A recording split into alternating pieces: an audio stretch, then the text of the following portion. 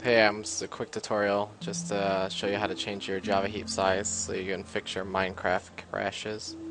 Right now, if you look at my top right corner, it says right now I'm only using a maximum amount of a little less than a gig of my memory, even though I have a maximum of, let's say, 12 gigs. Um, so what I'm gonna do, if you go on right now, they'll say that what you should do is go to your control panel, go into your Java, go to Java and click View and add this right here. This could be whatever you want it to be, but this isn't going to actually work. For some reason it doesn't actually affect it for me. So this is what I have found out you should do. You should go to your Minecraft icon, your exe that you use to start up the game. And what you're going to do is you're going to create a shortcut to it. So you can click Send to Desktop, create shortcut. As you can see here, I already have my shortcut. Click Properties on it. And what you're going to want to do is you're going to find out where your Java is located. And so we're going to do that here. We can click on My Computer, go C, and since I'm running a 64-bit computer, I'm going to go to Program Files. I have my 64-bit Java installed. I'm running Java 7. Go into the bin and find my java w file. I'm going to go to Properties on it.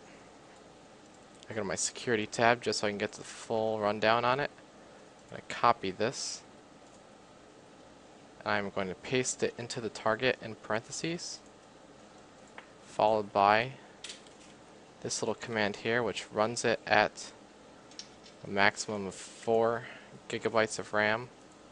You can put this at whatever you feel you're more comfortable at. Let's say if you're running 4 gigabytes, you might only want to run this at 2 gigabytes, so you still have some left for your system processes. Followed with the -jar command. I'll put this in the description for everybody else to copy it. And then followed by where your Minecraft.exe is located.